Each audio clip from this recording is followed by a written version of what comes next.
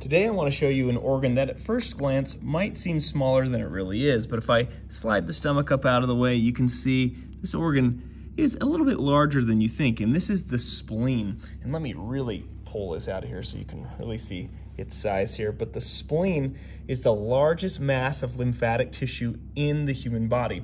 And like structures like lymph nodes, the spleen does perform some very important immune functions, especially with filtering out and cleaning the blood of any pathogens. It also will get rid of or dispose of any broken down or old worn out red blood cells, and it can also store some blood and extra platelets in there. Now, many of you have probably heard about people damaging or rupturing the spleen.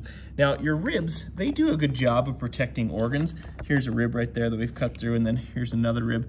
But sometimes if you get enough trauma and you break the rib, and that broken rib comes in here and punctures the spleen, that can be a very serious problem, because the spleen, so much blood going through it, plus it stores blood, can cause some hemorrhaging inside the abdominal cavity and can lead to death if the spleen is not removed. And your next question might be, well, what happens if you don't have a spleen? Well, structures like the liver and red bone marrow can take over some of the functions of the spleen, but someone will have a diminished immunity without a spleen.